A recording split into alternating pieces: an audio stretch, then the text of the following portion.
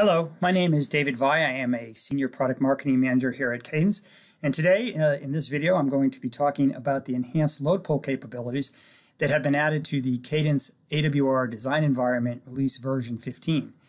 Through an expansion of the harmonic balance tuner component in V15, it is now possible for designers to control the impedance that is presented to a nonlinear device such as an amplifier at harmonic frequencies up to the fifth tone, as well as the baseband frequency as defined by the difference between two-tone excitations.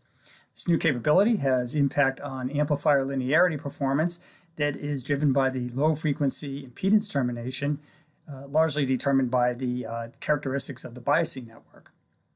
Intermodulation distortion is a multi-tone distortion product that results when two or more signals are present at the input of a nonlinear device. So for an amplifier or mixer, spurious products are generated due to the nonlinearity of the active devices. Nonlinear distortion products can be problematic to broadband systems. However, for a narrowband circuit, bandpass filtering can eliminate most of the undesired products without affecting in-band performance. However, the third-order intermod products are usually too close to the fundamental signal to be filtered out, making amplifiers susceptible to any distortion products in the passband.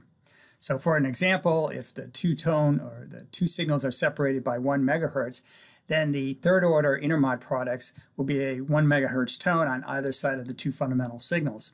The closer the fundamental signals are to each other, the closer these products will be to them.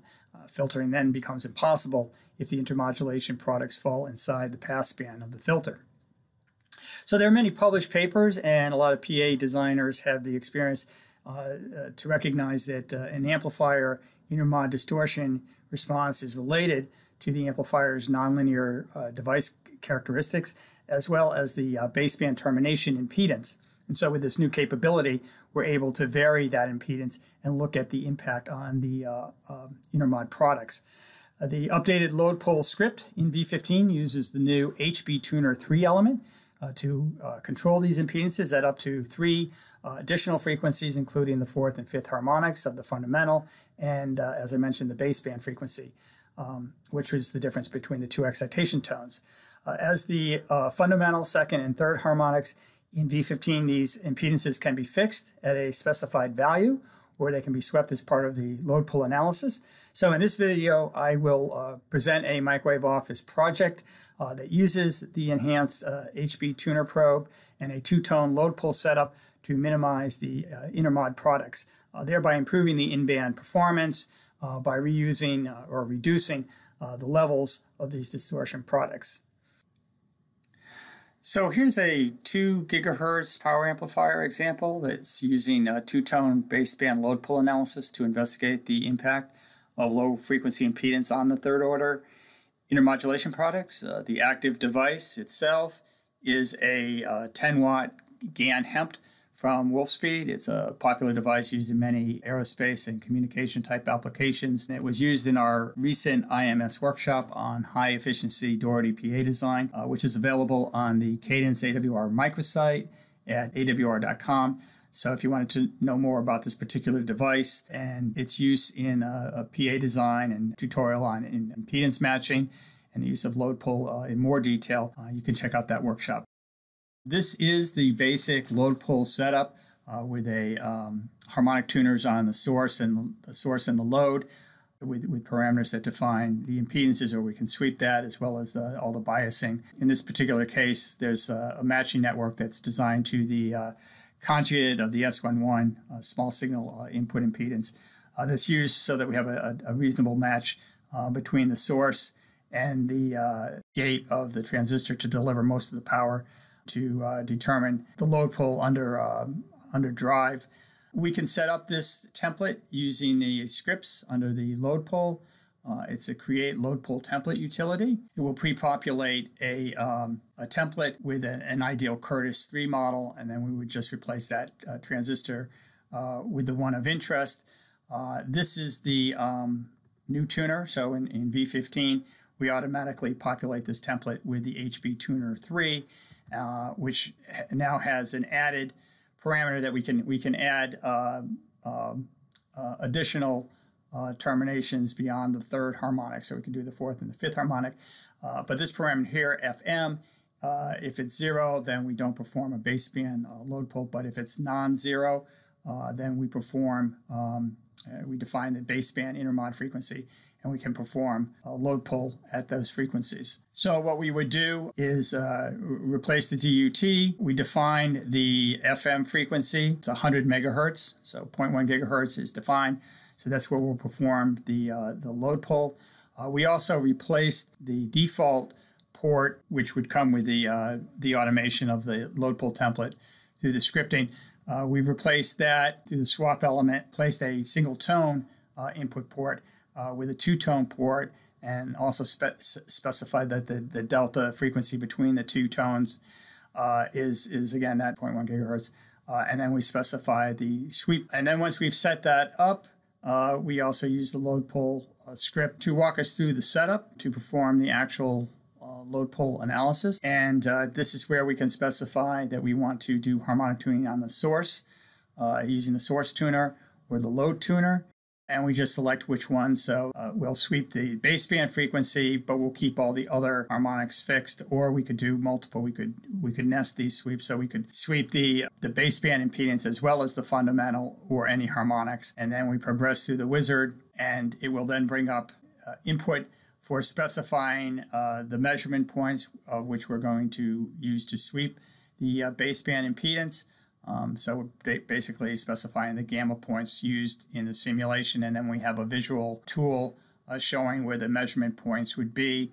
So like in this case, we're just going to sweep across the entire Smith chart. Then the final input in setting up a load pull analysis is to define the data file that will contain the information, the results from our sweep, as well as specifying the where we're obtaining the gate and drain bias information from, as well as specifying which one is the source tuner and which one's the load tuner. And then we hit simulate, and we would go ahead and perform the sweep, which could be over frequency range, over the power range, or any other parameter that we might want to sweep. And it will generate a data file with those parametric sweeps, which we've already done. And our data file with that information is contained in this data file here. So now, having performed a baseband load pull, we can look at some very interesting results. I've plotted some measurement results versus swept baseband impedance and swept input power. The plot to the left shows the baseband gamma points, as well as the constant performance contours for the lower and upper frequency third order intermod products in 2 dB steps. These are measured relative to the fundamental power.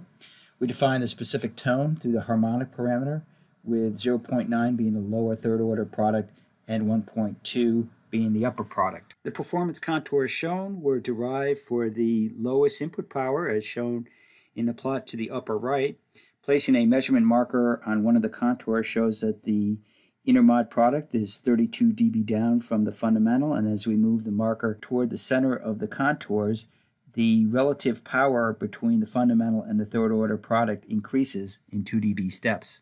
As I mentioned, these contours are linked to the data specified by the marker position on the power index plot, which we can move to dynamically update the contours for different power levels. The general shape and position of the minimum IMD product, shown to be close to the short circuit on the Smith chart, remains relatively unchanged at lower power levels where the active device is operating in the linear region. As the power index moves to higher power levels, where the active device starts to compress, we see the impact on the upper and lower IMD contours changing, and the load associated with the minimum IMD shifts towards an open circuit, and the upper and lower IMD contours start to diverge.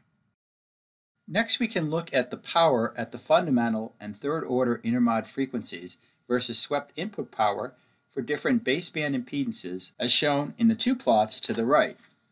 The results for all the gamma points used by the baseband load pull are plotted, with the IMD power levels plotted in light gray to indicate the possible IMD performance versus input power for different baseband impedances. A marker on the Smith chart is linked to a specific gamma point, allowing us to dynamically pick a baseband gamma and see the in-band third order product shown highlighted in red. This allows a designer to choose a baseband impedance that minimizes the third-order product for a given input power.